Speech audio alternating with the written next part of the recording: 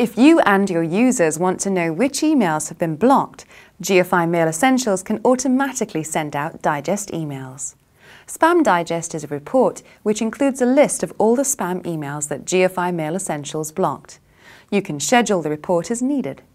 To enable the Spam Digest, go to Anti-Spam and click on Spam Digest.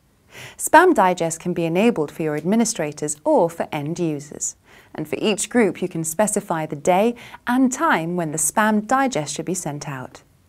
Alternatively, if you have enabled quarantine, you can send out a Quarantine Digest instead. This report is similar to the Spam Digest, but it links directly to the quarantine, allowing you to view email previews of blocked emails. To enable the Quarantine Digest, go to Quarantine, Quarantine Options, Spam Options, and click on User Settings. Here you can choose which users to include and also specify a schedule and frequency when the digest is sent out.